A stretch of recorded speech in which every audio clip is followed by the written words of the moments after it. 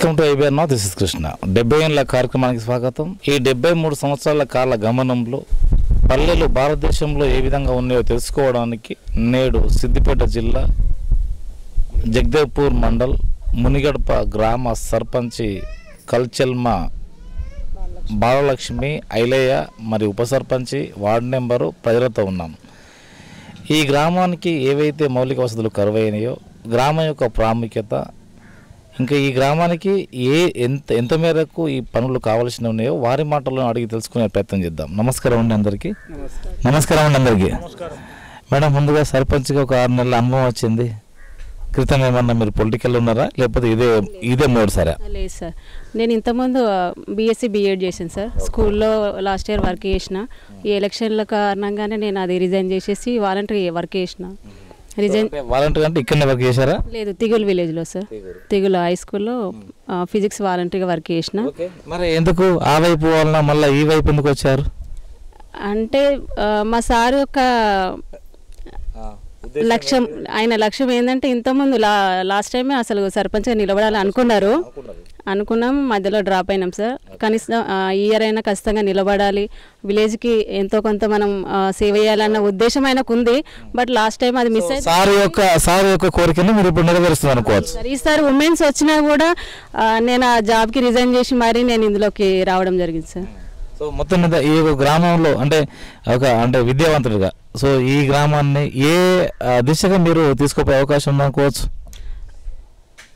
Sir, first thing ఏంటంటే ఊరిని అభివృద్ధి చేయాలి అని అనుకున్నాము. కానీ ఊర్లో పేరుకు పెద్ద ఊరు సార్, చాలా పెద్ద ఊరు. కాకపోతే ఎంత పెద్ద ఊరో సమస్యలు కూడా అంతే పెద్దగా ఉన్నాయి సార్. చాలా సమస్యలు ఉన్నాయి. విలేజ్లో డెవలప్మెంట్ కూడా అంతంత మాత్రంగానే ఉంది సార్. కావాల్సిన చాలా ఉన్నాయి అనుకోవచ్చు. చాలా ఉన్నాయి సార్, డెవలప్మెంట్ చాలా. నేను 1 by 1 వస్తాను. ఇది సర్పంచ్ పదవి చాలా బాగుంది అనుకోవచ్చా? ఎందుకంటే హోదాకు అంటే గ్రామానికి అంటే పౌరాలు అంటారు కదా, సో ఎలా ఉంది సర్పంచ్ పదవి అనేది? సార్, ఇంతకుముందు వాళ్ళకి కొంచెం వాళ్ళు రిలాక్స్ అయ్యారో ఎట్లెట్లుందో తెలియదు, కానీ ఇప్పుడు మాకైతే కొంచెం క్రిటికల్గానే ఉంది సార్ సిచ్యువేషన్ అనేది. హోదా ఎట్లా ఉంది అంటున్నాను సార్. హోదా అని ఏం లేదు సార్, నేను అట్లా ఏం ఫీల్ అవ్వట్లేదు. మనం ఎట్లా అంటే ప్రజల్లో కూడా మనం మమేకమైనప్పుడే మనం ప్రజల్ని మోటివేట్ చేసినట్టు, ప్లస్ మనం వారిలో భాగస్వామ్యంలో ఉంటేనే మనం డెవలప్ చేయగలుగుతాం తప్ప మనం ఏదో హోదాగా ఉందని చెప్పేసి పైన తిరిగితే మాత్రం డెవలప్మెంట్ కాదని నా ఉద్దేశం సార్. సో ఈ దాదాపు ఒక 6 నెలల అనుభవం వచ్చింది, 6-8 నెలల అనుభవం వచ్చింది కదా. ఇప్పటి వరకు మీరు చేసిన పనులు, మీరు చేపట్టిన పనులు ఏమేమి అనుకోవచ్చు? సార్, చిన్న అంటే మేము చేసినాము. చెక్ పవర్ మనకి లేట్గా వచ్చింది కాబట్టి మైనర్ ఏదైనా వర్క్స్ ఉంటే చేయగలిగినాం. కానీ పెద్ద వర్క్స్ చాలా ఉన్నాయి సార్. ఎక్కువ డ్రైనేజ్ ప్రాబ్లమ్స్ చాలా ఉన్నాయి. అంటే ఇక్కడ డ్రైనేజ్ కానీ మీకు సీసీ రోడ్స్ కానీ ఇంకెంత మేర కావాల్సిన అవసరం ఉంటుంది? సార్, సీసీ రోడ్లు కొంచెం పర్లేదు సార్, బెటరు. కొన్ని సీసీ రోడ్లు అక్కడైతే వేయాల్సింది. కానీ డ్రైనేజీ మాత్రం సార్ అంతకుముందు అప్పుడు వేసినవి మాత్రం ఏమంటారు సార్, చాలా మళ్ళీ కూడుకుపోయినాయి అనుకోసం. ఇంకా కొన్ని కొత్తగా వాటిని నిర్మించిన వాటిని అవి సరిగా వాటర్ సరిగా పోవట్లేదు సార్. అంటే దీనికి బదులుగా ఇంకుడు గుంతలు కూడా తీసుకొచ్చారు. సో ఇంకుడు గుంతలకి ప్రాధాన్యత ఎంత మేరకు ఇక్కడ ఇస్తున్నారు సార్? ఇంకుడు గుంతలు అంటే అందరూ దాన్ని యూటిలైజ్ చేసుకోవట్లేదు సార్. సో గల కారణం ఏందనుకోవచ్చు? ఎందుకంటే మీరు అన్నటువంటి పాపులేషన్ ఇక్కడ ఎక్కువ ఉంటుంది కాబట్టి, ఇండ్లు కూడా ఇరుకు ఇండ్లు ఉంటాయి కాబట్టి వాళ్ళకి స్థలాలు లేవనుకోవచ్చా? కొంతమంది అట్లా, కొంతమంది ఉంది సార్. ఇప్పుడు రోడ్ దగ్గర వాళ్ళు చేద్దామంటే మాకు ప్లేస్ లేదు, మేము ఎక్కడ కట్టుకోవాలని వాళ్ళ ఆలోచన సార్ అది. ఇంకా కొంతమంది కట్టినట్టున్నారు కానీ వాళ్ళది ప్రాబ్లమ్స్ ఏంటి అంటే మాకు సరిగా వాటర్ అది అబ్జర్వ్ పోవట్లేదు లేకపోతే ఇన్కట్లేదు వాళ్ళు చెప్తారు. మళ్ళీ అంటే మరి వాళ్ళు అది ఇన్కట్లేదు అంటే దాన్ని కులమానం ప్రకారంగా వాళ్ళు చేయకపోవచ్చు అప్పుడు కన్స్ట్రక్షన్ చేసినప్పుడు. ఇప్పుడు ఇక ఆ విషయం నాకు తెలియదు సార్. అందుకే మేము ఒకవేళ ఇంకుడు గుంతలు కూడా ఇప్పుడు రోడ్ మీద సార్, రోడ్డు డబల్ రోడ్ వచ్చింది, ఆ రోడ్ మీద వాటర్ అంతా రోడ్ మీద పోతుంది. మేము అడిగినాం అన్నట్టు. అడిగితే మనం ఇటు అటు రోడ్డుకి ఇరువైపులా మనం ఈ డ్రైనేజీని కట్టాలంటే చాలా అమౌంట్. సో అందుకని చెప్పేసి మేము ఇంకుడు గుంతలు ప్లాన్ చేద్దామని చేస్తున్నాం సార్. ఇక్కడ ఏమన్నా అండర్ గ్రౌండ్ డ్రైనేజ్ ప్రాధాన్యత ఇస్తున్నారా?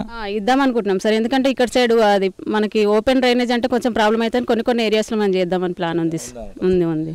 ఇక్కడ ODF ఎలా ఉంది అంటే మీకు లాట్రిమ్స్ ఎలా ఉంది సార్? 100% రిజల్ట్ ఇచ్చారు. కాకపోతే కొద్దిమంది ఇంకా ఉన్నాయి సార్, కొంతమంది ఉన్నారు. 100% రిజల్ట్ అని ఇచ్చారు కానీ సార్ ఇంకా కొద్దిమంది ఉన్నారు సార్. కాకపోతే వాళ్ళ ప్రాబ్లం ఏంటంటే సార్ మేము కట్టుకుంటాము మాకు ఏమన్నా అమౌంట్ ఇచ్చేటట్టు ఉండదా అని అడుగుతారు. అది లేదని అంటారు సార్. మరి ఒకసారి ఆల్రెడీ డిక్లేర్ చేశారు కాబట్టి 100% అండి వాళ్ళు రిపోర్ట్స్ పంపించారు కానీ వాళ్ళ అదే ఆలోచన సార్. వాళ్ళకి 100% పంపించినా కానీ కొత్తగా ఇల్లు కట్టుకునే వరకు అయితే కావాల్సింది కదా. కొత్తగా ఇల్లు అంటే వాళ్ళు కట్టుకుంటారు కానీ ఇంకా ఇల్లు కన్స్ట్రక్షన్ చేసుకొని వాళ్ళు ఇప్పుడు మామూలుగా అట్లా ఉన్న వాళ్ళకి కొద్దిగా వాళ్ళకి ఇబ్బంది అవుతుంది సార్. అమౌంట్ ఇస్తా అంటే వాళ్ళు కట్టుకునేందుకు ముందుకు వస్తారు సార్. దీని మీద ఎలాంటి చర్య చేపట్టబోతున్నారు? ఎందుకంటే మీకు గ్రామ పంచాయతీ అంటే మీ తీర్మానం ప్రకారంగా ఏదో ఒక వెసులుబాటు కల్పించుకోవాల్సిన అవసరం ఉందేమో. బహిరంగ మల విసర్జన చేయొద్దు, ఒకవేళ చేసినా మేడం నేను అనేది మీరు ప్రత్యేకమైన ఒక సమావేశం పెట్టుకొని మీ యొక్క ఎంపీడీఓ గారు కానీ మీ యొక్క డిపిఓ గారు కానీ సో ఆల్రెడీ ఒకటి ఇది ఓడిఎఫ్ ప్రకటించారు కాబట్టి సో కొత్త వాళ్ళు ఉన్నారు, ఇంకా కొంతమంది బయటకు పోయే వాళ్ళు ఉన్నారు, వెసులుబాటు కల్పించమంటే దే కెన్ శాంక్షన్ వాళ్ళు చేసే అవకాశం ఉంది. అలా మీరు అదే నేను ఏంటంటే అలా మీరు ఏమన్నా ఒక గ్రామ అనేది మీరు ఒక స్పెషల్ సభ పెట్టుకునే అవకాశం ఉందనుకోవచ్చా? చేస్తాం సార్ కంపల్సరీగా. మేము ఒకటి మీటింగ్ పెట్టుకొని ఒకవేళ ఉన్న వాళ్ళు కూడా కొంతమంది యూటిలైజ్ చేసుకుంటలేరేమో అనిపిస్తుంది, వాళ్ళకు కూడా కొంచెం చైతన్యం కలిగించి వాళ్ళని కూడా యూజ్ చేసుకునే విధంగా చేయాలని ఆలోచన సార్. ఇక్కడ మీకు శ్మశాన వాటిక కానీ డంపింగ్ యార్డ్ ఉన్నాయా? డంపింగ్ యార్డ్ లేదు సార్, అది శ్మశాన వాటిక అయితే ఉంది, యూటిలైజ్ చేస్తారు. కాకపోతే దాని కాంపౌండ్ వాళ్ళు లేదు, కొద్దిగా వాటర్ ప్రాబ్లం ఉంది, కొంచెం అది మళ్ళీ కొద్దిగా సరిగా లేదు సార్. అది కట్టిర్రు కాకపోతే అన్ని ఫెసిలిటీస్ వాటర్ ప్రాబ్లం అయితే చాలా ఉంది అందులో.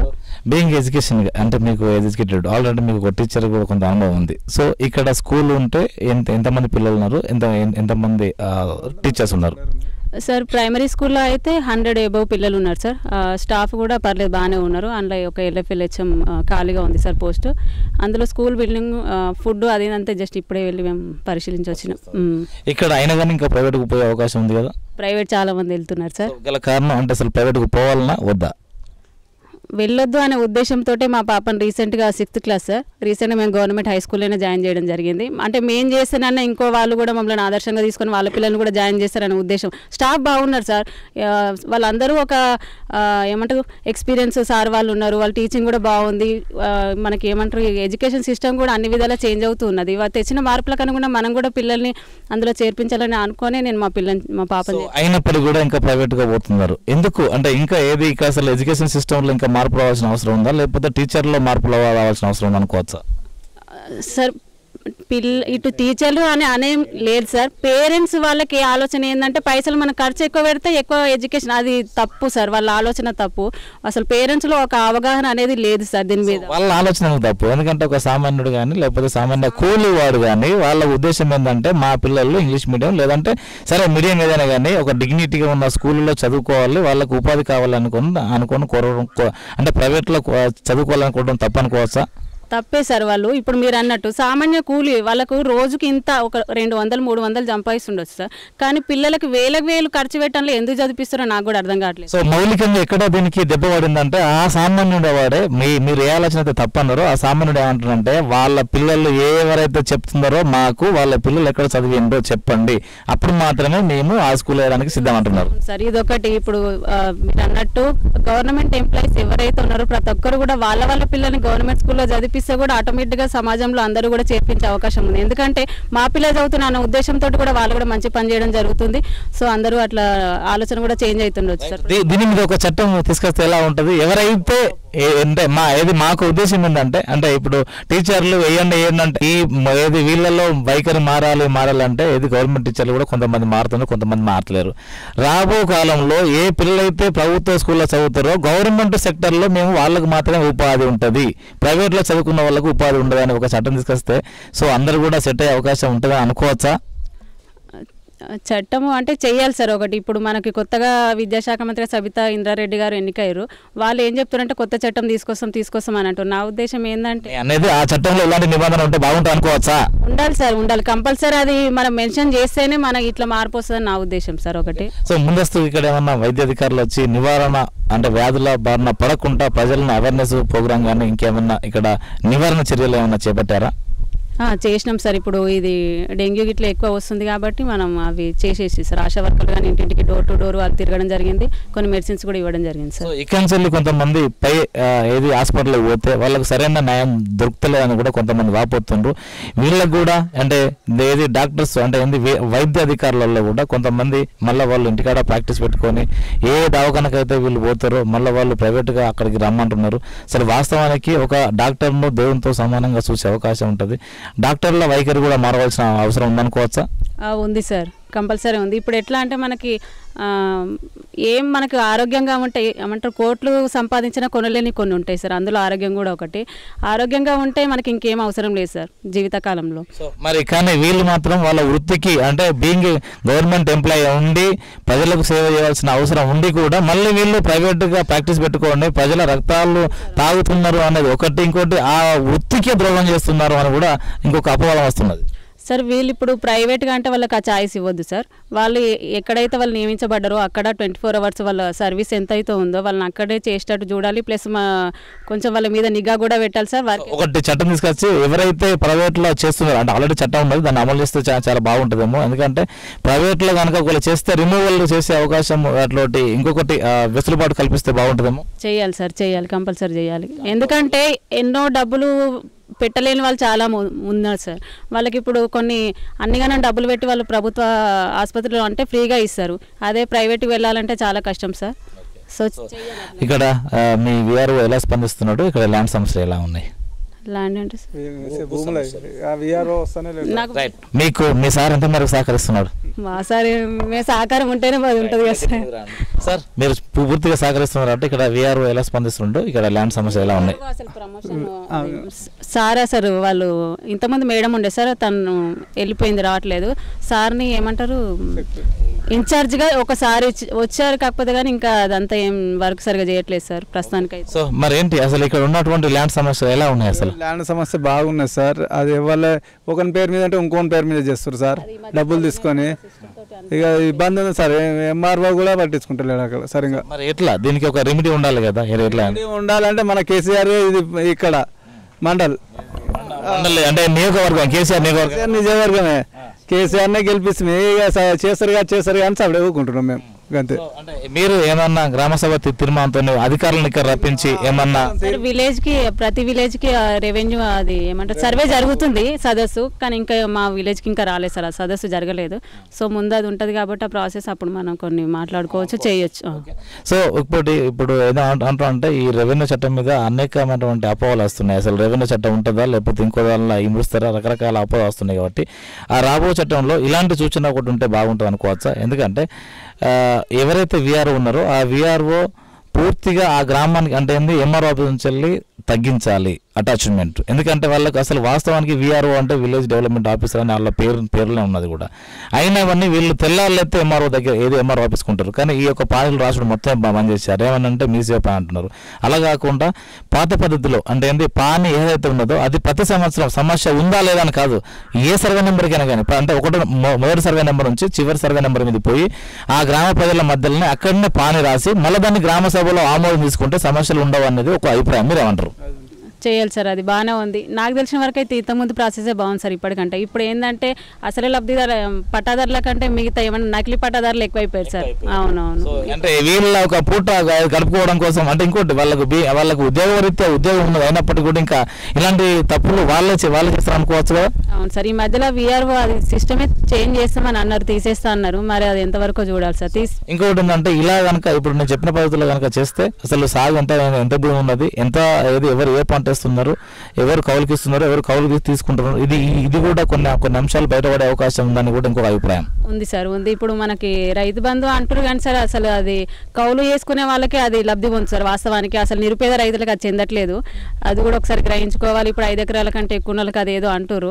అసలు వాస్తవానికి కౌలు రైతుకు అంటే మన రైతు బంధు ఏదైతే ఉన్నదో వాస్తవానికి 5కు 10కి దాదాపు మేము సర్వే చేపట్టిన దాదాపు 600 సర్పంచ్ వాళ్ళు అందరూ కూడా చెప్పారు 5 కానీ 10కి కానీ.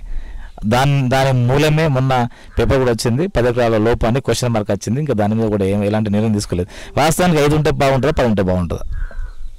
ఎందుకంటే ఒక 3 ఎకరాలు ఉన్న కానీ 5 ఎకరాలు ఉన్నటువంటి రైతుకు 25,000 వస్తున్నాయి.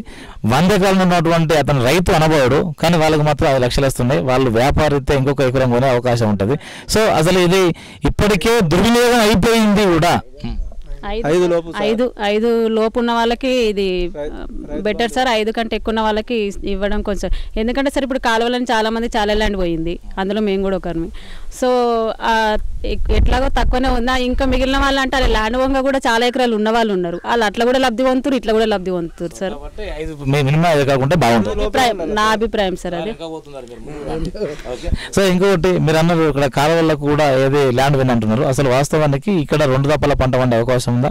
ఉంది సార్, ఉంది. ఏది మీకు వర్షాధారం ఉంచాలా లేదంటే మీకు అంటే ఇక్కడ 2 దఫాల పంట పడుతుందా? అంటే ఇంతమంది ఉండే సార్, అది మొక్కజొన్న అది వేసుకున్న తర్వాత శనగ అట్లా వేసుకునే వాళ్ళు. ఇప్పుడు మాత్రం ఒకటే వండిస్తారు సార్, వర్షాధార పంటలే వండిస్తారు సార్. ఇంకోటి ఒకవేళ మీకు కనుక 2 దఫాల పంట పండాలి, అడుగు బాగా అంటే ఇది భూగర్భ జలం పెంచాలంటే ఎక్కడి నుంచి మీ గ్రామానికి నీళ్లు రావాలి, ఏ ప్రాజెక్ట్ నుంచి మీ నీళ్ళు వస్తాయి? కాళేశ్వరం ఇప్పుడు ఉంది కదా సార్, అదే రన్ అవుతుంది ఇప్పుడు. అదైతే కాళేశ్వరం ఎక్కడి నుంచి ఎక్కడ రావాలి మీకు ఇక్కడ దగ్గర ఉన్నటువంటి ప్రాజెక్ట్ ఏంటిది? కొండపోయ ప్రాజెక్ట్ నుంచి మునిగడపకు నీళ్లు రావాలి సార్. సో అది ఇప్పుడు దాదాపు నెక్స్ట్ పంటకు వచ్చే అవకాశం ఉందనుకోవచ్చా? అది ఇప్పుడు అయితే అందదు సార్, ఇప్పుడు పని కాదు సార్. సార్ భూములు కొందరు ఇస్తలేరు, కొందరు ఇస్తారు అని లొల్లి అవుతుంది కదా సార్, దానివల్ల గొడవలలోనే ఉంది సార్. ప్రాసెస్ కొంచెం లేట్ గానే అవుతుంది. అంటే కొంతమంది ఇవ్వడం, కొంతమంది ఇవ్వకపోవడం గల కారణం అంటే వాళ్ళకి సరైనటువంటి న్యాయం జరుగుతలేదు, సరైన న్యాయం జరుగుతలేదు అని. నాకు 2 ఎకరాలు ఉంటే ఎకరం 10 గుంటలు పోయింది సార్, 8,60,000 ఇచ్చారు. ఇప్పుడు 30, 40, 50 లక్షలు అడుగుతారు సార్. ఇప్పుడు బయట అమ్ముకునే వాళ్ళకి ఇప్పుడు 50 లక్షల వరకు రేట్ ఉంది సార్. అంటే ఇప్పుడు మేము అట్లా నష్టపోయినట్టు ప్లస్ ఇట్లా నష్టపోయినట్టు ఉంది. సో అట్లా కూడా కొద్దిమంది ఇవ్వడానికి కూడా కొంచెం ఆలోచిస్తారు సార్. కొట్టుపోయారా? లేదు సార్, అట్లాంటిది ఏం ఎవరికైతే అన్యాయం జరుగుతుందో ఆల్రెడీ మల్లన్న సాగర్ లాగా ఏది దానికి 500 కానీ లేకపోతే 2013 చట్టం ప్రకారంగా ప్రతిదానికి కూడా ఏది ప్రాజెక్టుల కింద కానీ కలవలకు కానీ లేకపోతే ప్రాజెక్టు ముంపు గ్రామాలకు కానీ సరైన న్యాయం అని ఆల్రెడీ మాకు కోర్టు సరే అనౌన్స్ చేసింది కూడా. ఆ 2013 చట్టం ప్రకారం ఇస్తే మీకు ఏమన్నా మేలు జరిగే అవకాశం ఉందనుకోవచ్చా? అట్లాగా సార్, ఈ భూమి తీసుకుంటారు కదా సార్, అక్కడ ఎక్కడైనా కొనియాలా సార్ వీళ్ళకు, రైతుకు ఎక్కడన్నా కొనిస్తే మళ్ళీ అక్కడ కూడా ఈ యొక్క కాలువ ఊళ్ళోనే కాలువ లేని తడ కొనియాలి సార్. అమ్మేవారే అదే ఇప్పుడు 50 లక్షలు వారు అమ్ముతారు, 50 లక్షలకు అమ్ముతారు కదా సార్ వేరే వాళ్ళు. అదే ప్లేస్ కొనియాలి సార్, మనకు అదే ప్లేస్ కొనిస్తే చాలా సంతోషం సార్. ఎకరాల నుండి పోయిన వాళ్ళు ఓకే సార్. ఇప్పుడు 1-2 ఇప్పుడు మాకు 1-2 ఎకరాలు అన్నట్టే ఉండే, ఇప్పుడు మాది ఎకరం పైనే పోయింది. ఇప్పుడు మాకు వ్యవసాయం చేసుకొని కూడా ఎక్కువ ఆధారం లేకుండా పోయింది. ఇటు జీవనాధారం కూడా వేరే పెద్దగా ఏం వర్క్ ఏం లేదు. ఇంకొకటి ఏంటంటే దాదాపు కొన్ని ప్రాజెక్టుల కింద కూడా ఎక్కడి నుంచి కావాలిస్తే పెద్దవారికి మేలు జరుగుతుంది, అంటే ఉన్నవారికి మేలు జరుగుతుంది అనేది కూడా కొంత వినికిడి వస్తున్నది. అంటే ఉన్నవారి కొరకు ఈ లేని వారి ఉన్న భూములు కూడా మొత్తము ఏది లేకుండా చేస్తున్నారు కూడా కొంత వినికిడి. ఇది నిజమే అనుకోవచ్చా? కావచ్చు సార్, నాకు అంత పరిజ్ఞానం లేదు. అందుకే సార్ ఈ ఆర్థిక అసమానతలు ఎట్లా అంటే అట్లాగా సార్. ఇప్పుడు మాది పోయింది కదా సార్, వాళ్ళు 20 ఎకరాలు అక్కడ ఉంటుంది కదా సార్, వాళ్ళకే ఎకరం మాకు కొనియాలి సార్. అట్లయితే ఆధారం ఉంటాయి కదా సార్. ఎవరికైతే ఎక్కువ భూములు ఉన్నాయో ఆ భూముల నుంచి కొనిచ్చిన ఓకే అవుతుంది సార్, అందరికి సమానం న్యాయం అవుతుంది సార్. అట్లయితే సరైన న్యాయం జరిగే అవకాశం ఉందనుకోవచ్చు. ఉంటుంది సార్. రైతు బంధు వాళ్ళకి వాడి మొత్తం మేము ఏమి చేస్తాం సార్ ఎట్లా. దీనికి మునిగడప అనే పేరు ఎట్లా వచ్చింది ఏమైనా ఐడియా ఉందా? మునులు ఉండే సార్, మునుల నుంటే అప్పటి నుంచి మునుల తిరిగిన జాగాని మునిగడప అని పేరు పెట్టిన సార్. ఈ గ్రామం నుంచి ఏమన్నా ఉద్యమకారులు విప్లవ పార్టీలో పనిచేసి కానీ లేదంటే అందులో అమరులయ్య కానీ లేకపోతే లొంగిపోయిన వాళ్ళు కానీ ఉన్నారనుకోవచ్చా? సార్ ఉన్నారు, ఇక్కడ మునిగడపలో ఉన్నారు సార్, ఇక్కడ ఊళ్ళో కూడా ఉన్నారు. అంటే ఏమన్నా ఏది ఎన్కౌంటర్ అయిన వాళ్ళు ఉన్నారా? ఎన్కౌంటర్ ఇక్కడ ఏం కాలే కానీ ఇక మాదాపూర్లో ఒక ఆయన ఉన్నాడు, ఎల్మరాములు అని ఎన్కౌంటర్ చేశారు. ఇక్కడ ఏమన్నా అంటే ఇక్కడ లొంగిపోయిన వాళ్ళు మరి లొంగిపోయిన వాళ్ళు కూడా ఇక్కడ 5-6 ఉన్నారు సార్. వారికి ఎప్పుడైనా ప్రభుత్వ పరంగా ఏం సాయం అందలేదు సార్, అందలేదు. అందాలా సార్? మరి మీరు ఏమన్నా లిస్ట్ అవుట్ చేసే అవకాశం ఉందా వీరికి? సార్ లిస్ట్ మా దగ్గర ఉన్నా సార్, అది కూడా వాళ్ళది లిస్ట్ కూడా ఉన్నారు సార్ అక్కడ. అంటే ముందు వరుసలో మీరు మా నాన్న కూడా ఉన్నారు అక్కడ. సరే, దాంతోపాటు ఇక్కడ ఏమన్నా మీ గ్రామంలో అంటే ఏంది ఇటు రాజకీయం కానీ లేకపోతే ఉద్యోగస్తులు కానీ జిల్లా జిల్లా రాష్ట్ర స్థాయి నాయకులు కానీ ఉద్యోగస్తులు ఉన్నారు ఏమన్నా ఉద్యోగాలు అంటే టీచర్లు మన దేశపతి శ్రీనివాసరావు ఇక్కడనే సార్ మునిగడపనే అన్నది ఇక్కడనేనా ఆ దేశ వాళ్ళ ఇక్కడ బాపనోళ్ళు వాళ్ళు ఇక్కడనే సార్ వాళ్ళు. సో కాబట్టి అంటే రాష్ట్ర నాయకుడు తర్వాత కళాకారుడు కూడా అనుకోవచ్చు కదా. ఇక్కడికి వెళ్ళిపోయి సిద్దిపేటలు ఉంటారు అక్కడ వాళ్ళు. సో వాళ్ళ ఊరు కాబట్టి ఇంకొకటి మరి అలాంటప్పుడు ఇన్ని సమస్యలు ఉన్నప్పుడు మీకు దేశపతి కూడా ఉన్నారు కదా, ఇటు కళారూపకంగా కానీ అటు ఏది ప్రభుత్వంలో కూడా ఒక కీలకంగా కూడా ఉండే అవకాశం ఉంది కదా సార్. ఉంది సార్, కాకపోతే నేనేమంటున్నా అంటే ఉన్న వాళ్ళు ఎవరో కానీ వాళ్ళు వెళ్ళిపోయారా, వాళ్ళు అక్కడ సెటిల్ అయినప్పుడు ఈ విలేజ్ గురించి ఎవరు పట్టించుకోండి. నేనేమంటున్నా ఎవరన్నా మన ఊరిని దత్త తీసుకునే వాళ్ళు ఉంటే ముందుకు రావచ్చని మేము అనుకుంటున్నాం సార్.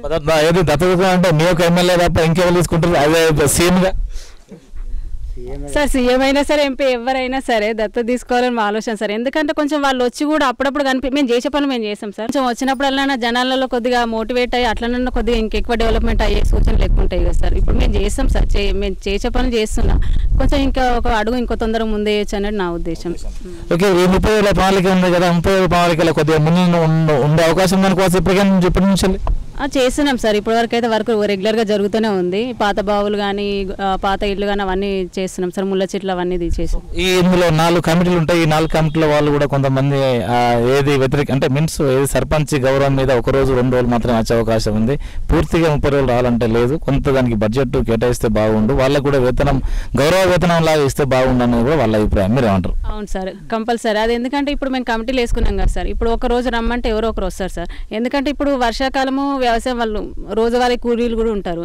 బయట 250-300 కూలీలమ్మ మీ దగ్గరకు వస్తే మాకేం పడుతుంది, మాకు ఇంట్లో పరిస్థితులు ఇట్లుంటాయి, ఆర్థిక పరిస్థితులు మాకు కూడా కొంచెం కష్టంగా ఉంటుంది, ఏమన్నా మనీ అట్లా అది చేస్తే రావడానికి సిద్ధంగా ఉంటారు సార్ చాలామంది. కొంచెం ఆర్థికంగా కూడా వెనుకబడిన వాళ్ళే చాలామంది ఉన్నారు కాబట్టి కొంచెం అదేదో ప్రభుత్వ ఫెసిలిటీ చేస్తే మాత్రం కంపల్సరీ ఒక అడుగు ముందరికి వస్తారు సార్. అంటే అట్లా వస్తే మాత్రం తప్పకుండా ఈ గ్రామాన్ని అంటే సార్ ఇది స్టాండింగ్ కమిటీ, ఇప్పుడు స్టాండింగ్ కమిటీస్ ఏవైతే ఉన్నాయో అవి మనం 5 years వరకు కంటిన్యూ అవుతుంటాయి కాబట్టి మనం అప్పటి వరకు వర్క్ చేయాల్సి వస్తుంది. ఒకరోజని కాదు కదా సార్. సో వాళ్ళకి ఎవరైతే ఉన్నారో వాళ్ళకి వెసులుబాటు ఏదో అయితే కల్పిస్తే బెటర్ అని నా ఉద్దేశం. ఇక్కడ 100 రోజుల పని పూర్తిగా 100 రోజులు కల్పిస్తున్నారా? కల్పిస్తున్నాం సార్. మీ యొక్క ఫీల్డ్ అసిస్టెంట్ అందరికీ అంటే అందుబాటులో ఉండి కల్పించే అవకాశం ఉందనుకోవచ్చు కదా? ఉన్నాడు సార్, అందరికీ అందుబాటులోనే ఉంటాడు, చేస్తాం సార్. కాకపోతే ఒకటి హరితహారము అది కూడా కొద్దిగా ఎన్ని వేల చెట్లు నాటాలి ఇక్కడ? 40,000 సార్, ఇయర్లీ 40,000. ఇప్పుడు నాటారు 25,000 నాటినాం సార్. ఒకటి ఏంటంటే విలేజ్లో కొన్ని నాటితే మనకి ట్రీ గార్డ్స్ లేకుండా కొద్దిగా చెట్లు పెట్టినవి కూడా అదైపోతున్నాయి సార్. ఎందుకు మీకు ఆల్రెడీ ప్రభుత్వం నుంచి ట్రీ గార్డ్స్ తీసుకోవాలన్నారు కదా? ఇప్పుడు చెప్పారు సార్, లేట్ అది ఇప్పుడు చెప్పారు కాబట్టి కొద్దిగా దాని ప్రాసెస్ టైం పట్టేటట్టు చేస్తామనే ఆలోచన ఉంది సార్. ఇక్కడ దాదాపు అంటే కుటుంబాలన్నీ ఓటర్స్ ఎంత, జనాభా ఎంత? 4,000 ఎబో జనాభా ఉంది సార్, పాపులేషన్ ఉంది. 2,000 వరకు ఓటర్స్ ఉన్నారు సార్. కుటుంబాలు 500 పైన సార్. ఈ 500 ఎకరా అంటే ఏది మన 500 ఇండ్లకు ఎన్ని ఇండ్లు ఇక్కడ అంటే ఎన్ని డబుల్ బెడ్రూమ్ పట్టే అవకాశం ఉంటుంది ఇక్కడ? అంటే ఎంతమంది అర్హత ఉంటారు సార్? చాలా ఉన్నాయి సార్ ఈ విలేజ్లో. మేము అందుకే చెప్తున్నాం సార్, ఒకసారి పై అధికారులు ఎవరైనా వచ్చి పరిశీలించి విలేజ్ని దత్త తీసుకుంటే కొంచెం అది ఉంటుందని మా ఉద్దేశం సార్. ఎందుకంటే ఇక్కడ కట్టుకున్న వాళ్ళు ఇండ్లు కట్టుకున్న వాళ్ళకి చాలా మంది తక్కువ సార్. ఇప్పుడు డబుల్ బెడ్రూమ్ ఏదైతే అన్నారో ఆ జీవో ఏదో కొంతమంది ఏమంటారు జీవో పాస్ కాలేదు అంటారు. ఆ డబుల్ బెడ్రూమ్ వాళ్ళు కట్టేయకున్నా కానీ దానికి ఆర్థిక సాయం ఒక 5 lakhs అట్లా చేస్తానంటారు. 5 lakhs కాకుండా మీరు అన్నట్టుగా అంటే ఏదో 5 lakhs అనో దాని ఒక అది ఉంది అంటారు 5 కానీ లేకపోతే 5.5 కానీ అదొక ఏది అది ఉంది కాబట్టి కానీ 3 లేకపోతే 2.5-3 లక్షలు ఇచ్చినా కానీ వాళ్ళ ఇండివిజువల్ స్థలాల్లో ఎక్కువ మంది కట్టుకోవడానికి కూడా సిద్ధంగా ఉన్నారు. సో అలా కొంత అమౌంట్ తక్కువ ఇస్తే ఇంకా ఎక్కువ మందికి బెనిఫిట్ అయ్యే అవకాశం ఉంటుంది కదా, అలా చేస్తే బాగుంటుంది అనుకోవచ్చా సార్? 2-3 అంటే కష్టం సార్, ఎందుకంటే ఇప్పుడున్నటువంటి ప్రతిదానికి కూడా రేట్లు ఎక్కువనే ఉన్నాయి సార్. దానికి కనీసం స్లాబ్ వరకు కూడా మనం వెళ్ళలేము. సో పూర్తిగా ఎప్పుడు కానీ ఏ ప్రభుత్వం వచ్చినా కానీ అంటే ప్రజలకు వెసులుబాటు మాత్రమే కల్పిస్తుంది, అంతేగాని పూర్తిగా కూడా మేమే కట్టిస్తామంటే అది భరోసా నిర్లక్ష్యం కూడా ఏది అవపడే అవకాశం ఉంటుంది. అది దాంతోపాటు ఆర్థిక మాంద్యం కూడా ఏది అంటే ప్రభుత్వం మీద పడే అవకాశం ఉంటుంది. కరెక్టే సార్, బట్ ఏంటంటే ఇప్పుడు ఒక ఇల్లు కావాలంటే వాళ్ళు అంచనా వేసుకోవడం 10 లక్షలు ఉంటే కనీసం అందులో 50% అని ఇస్తే బెటర్ అని నా ఉద్దేశం సార్. అంతే, ఏదేమైనా 5 లక్షలు ఇవ్వాల్సిందంట.